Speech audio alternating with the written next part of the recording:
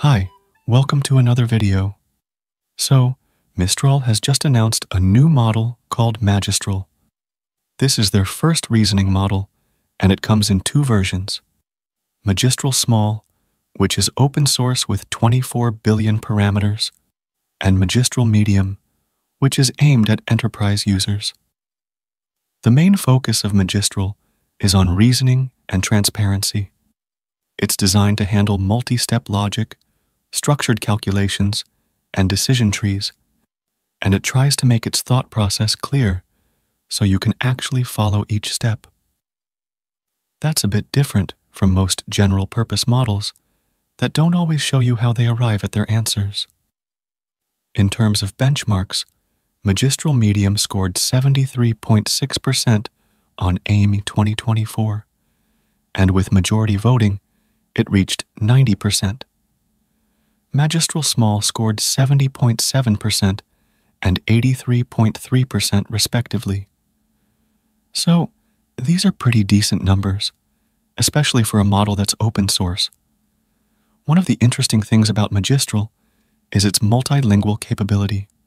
It can reason natively in languages like English, French, Spanish, German, Italian, Arabic, Russian, and simplified Chinese.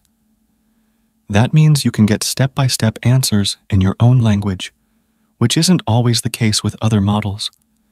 It's also optimized for speed, especially if you use it in Le Chat with the Flash Answers feature. They claim it's up to 10 times faster than most competitors in terms of token throughput, which is helpful if you're looking for real-time responses. The model is pretty versatile.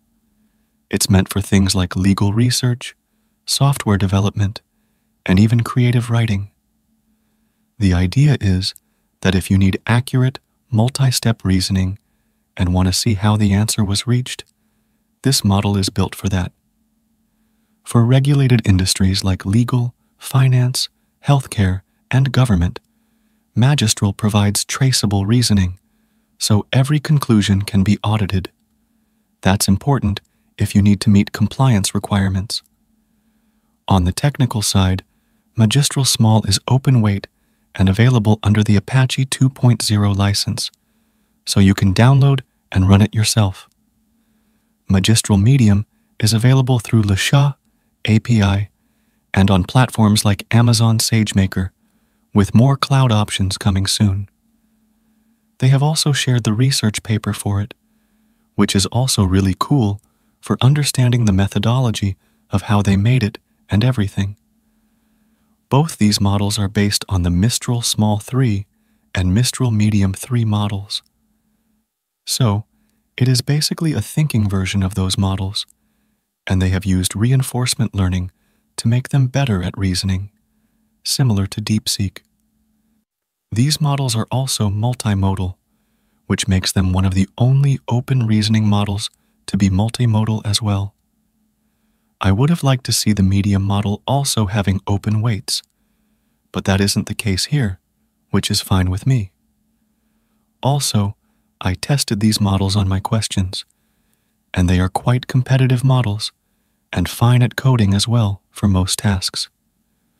I would have liked to see them be better, but considering that it's the first reasoning model from them, I won't complain as much. They score well, and the small model is also quite good. Now, you can use the small model via Ollama and stuff since it's open source, and it's great. But you can also use the medium model for free on their Le Chat interface, and it's also free on their API platform's free tier if you share the data, with about 1 request per second, and with a generous limit of 500,000 tokens per minute and up to 1 billion tokens per month. That's more than enough for most personal and even some small project and team use cases, though they will use your data for training in this case. Their Le Chat platform is also really good, and they have collaborated with Cerebras for the insanely fast inference, which is quite awesome if you ask me, and something that I've been using lately for search, because it feels faster even than Perplexity. But it depends on how you want to use it. The small model is also available on OpenRouter if you wish to use that. Another thing that I just want to touch upon is Mistral Code, which is a new AI coding assistant that they have built in collaboration with Continue, and it is only for enterprise users for now, which is something you can have a look at as well. Anyway, let me show you how you can use it with Roo Code, Cline, and Kilo as well.